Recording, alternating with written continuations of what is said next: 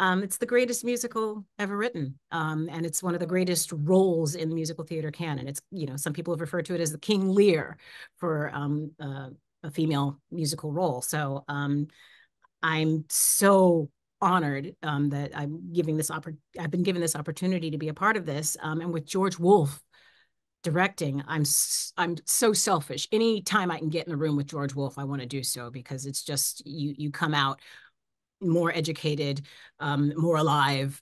You come out a different, better person. And so to get to work with him again and collaborate in this way, and then also with Camille Brown as our choreographer, she's just a brilliant, brilliant, brilliant artist herself. So I'm very excited to dive in and see what we can bring to Broadway November 21st.